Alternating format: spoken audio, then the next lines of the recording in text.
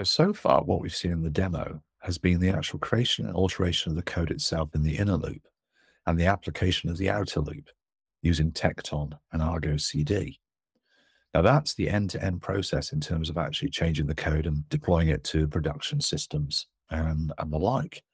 But what we're going to see now is automated processing and deployment to other environments.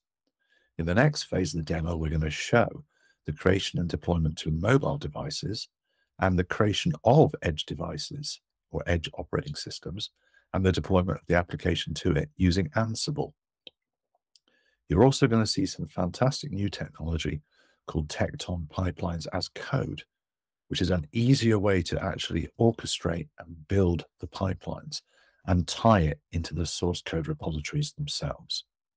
So with that in mind, I'll now pass you over to Jafar, who will then pass you on to Anshul to show you those two features of the demo. So in the previous section, we've seen how we can build our e-commerce application with OpenShift and test it and deploy it to multiple environments. And in this section, we are going to focus on the mobile version of our e-commerce application. So as we can see here on the right, we have a hybrid application, meaning that it's composed of a web application, but it also has native capabilities.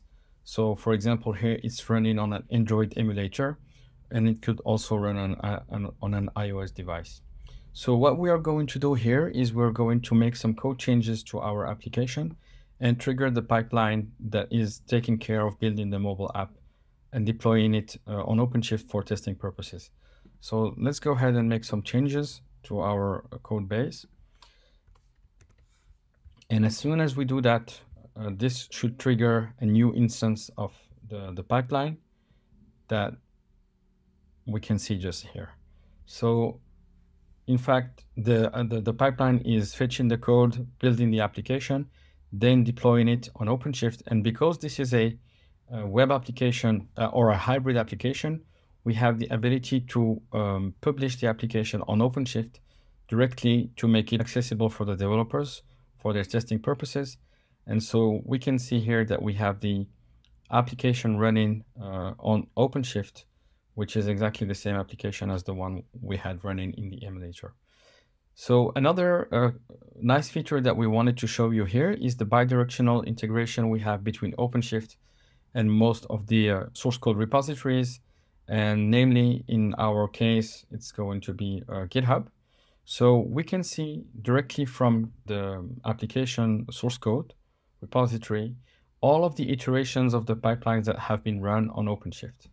And thanks to this bidirectional integration directly from GitHub, we can get to all the previous runs.